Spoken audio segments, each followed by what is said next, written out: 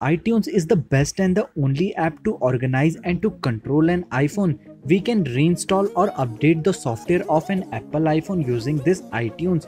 And also we can repair an iPhone which is stuck on Apple logo. So hello friends, this is VJ back again with a new interesting video, and in this video of mine I will show you how you can easily connect any iPhone to PC via iTunes. So make sure you watch this video properly till end in order to know how to do it successfully, and don't forget to hit that like button if you like my work. Also you can subscribe to my channel by pressing the red button below this video in order to get more interesting videos like this. So guys, without wasting any further time, let's start this video.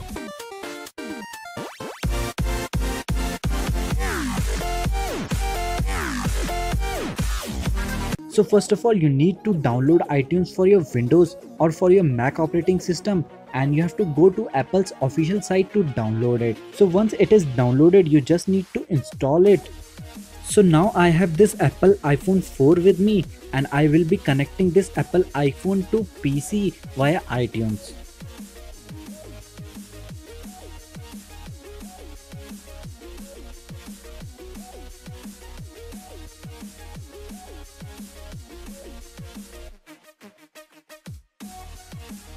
So in order to do it, you need to power off your phone and wait till your phone properly switches off.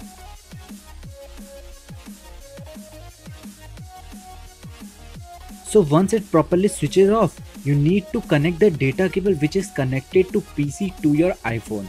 And make sure iTunes is open on your laptop and PC so that it will automatically detect your iPhone. And if you are connecting your iPhone to PC or laptop for the very first time, then it might take a minute or two for installing the drivers. So as you can see that iTunes has detected my phone.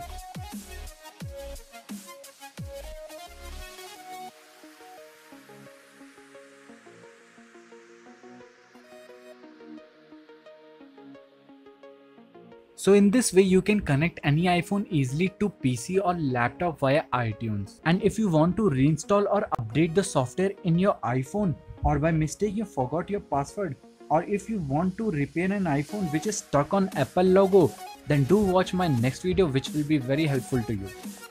So guys, this was all about this video, and I hope so you liked this video, and if so, hit that like button. And if you have any kind of queries, just comment down in the comment section below.